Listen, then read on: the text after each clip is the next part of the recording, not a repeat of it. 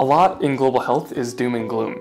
There are some really challenging situations, but I get really excited and my heart gets pulled forward by a lot of the technologies that are being developed. The whole idea of somebody just sort of flying out with a suitcase of old phones and a cheap laptop and pretty much revolutionizing the way that a rural hospital in an African country can deliver healthcare was hugely exciting, and it totally amazed and inspired me as well. People, when they hear these stories about how cell phones can revolutionize how healthcare is delivered, they want to take action in very specific ways.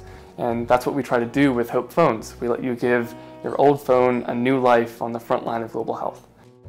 You don't choose what socioeconomic status you're born into. There's the cosmic dice that are rolled, but you do get to choose what you do once you enter this world.